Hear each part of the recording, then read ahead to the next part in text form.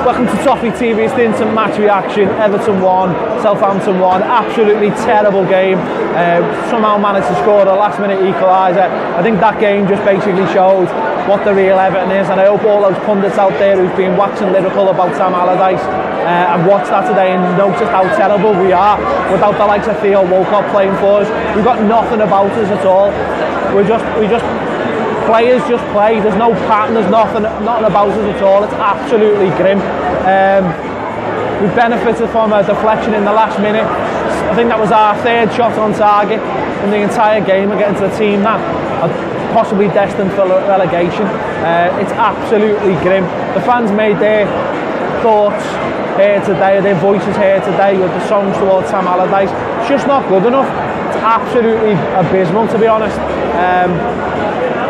What can you say? The fans don't want him here, or the majority of fans don't want him. They don't want to be watching that kind of football. It's absolutely rubbish. Absolutely rubbish.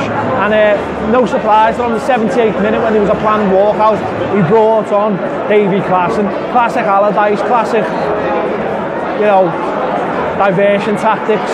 But the football is absolutely rubbish. Michele was here to see it firsthand.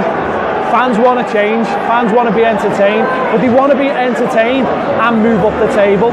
Why can't you have both? You can.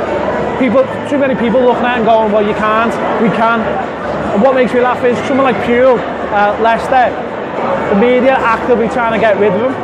They could still finish above us, I think, or they could anyway, or they'll finish one place behind us. Has he done any worse job than Allardyce? Does he serve up any worse football than Allardyce?